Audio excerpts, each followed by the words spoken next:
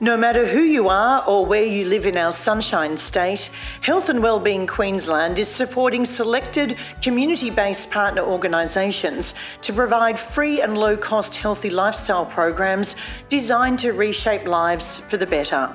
For the next 3 years, $68 million is being invested in the health and wellbeing of Queenslanders. 10,000 Steps, Deadly Choices, Queensland Healthier Tuck Shops, Jamie's Ministry of Food, My Health for Life and Queensland Country Women's Association Country Kitchens are high-quality, evidence-based programs engaging Queenslanders in healthy behaviours to create real and sustainable change and ultimately prevent chronic disease. This is for everybody across the entire state.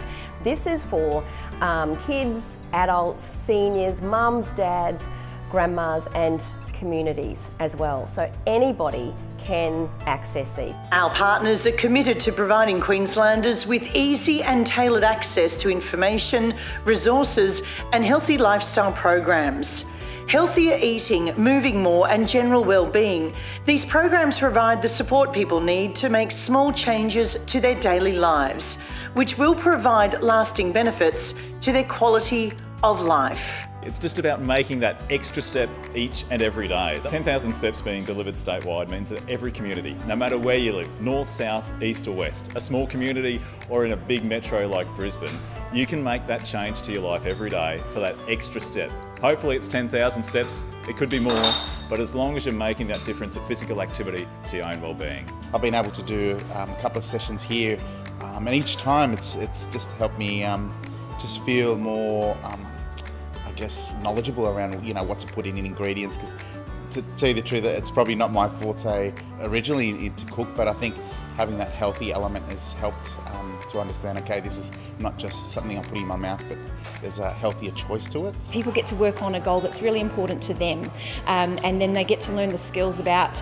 how to make those small changes to their health, and then they can take that beyond the program into their daily life. I joined the My Health for Life program because I wanted something where I could meet with other people, and I felt the My Health for Life program gave me that opportunity to meet with them, to talk with other people who are facing the same situation and get motivated to get active, to look at my diet, look at my lifestyle, my whole mental health issue, and to become a lot healthier in my own life. I'm a lot more active in the yard. I'm doing things that I've been sitting watching and thinking, I should do this, I should do that, and I'm turning should into have done.